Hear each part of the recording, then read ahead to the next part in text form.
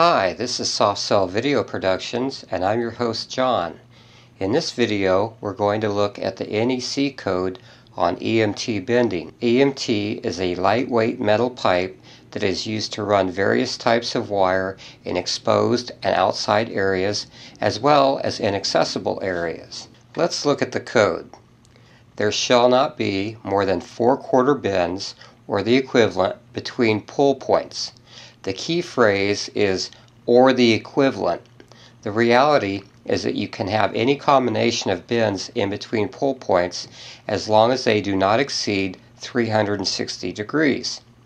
Looking at this diagram, you see a 45-degree offset followed by 3/4 bends for a total of 360 degrees of bends. This is within code.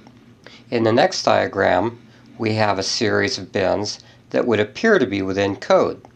But when you do the math, you see that your bends come to 405 degrees.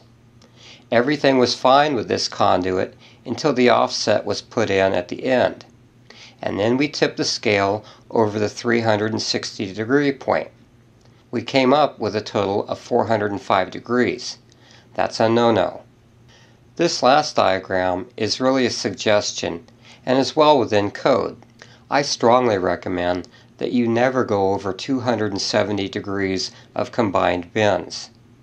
If you're a seasoned electrician, you know exactly what I'm talking about.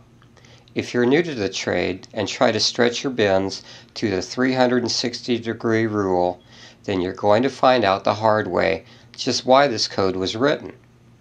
On short runs, it's not that big of a deal, but on a long run, say 200 feet, that last 90-degree angle might be the one that your fish tape just won't get past. So trust me on this one.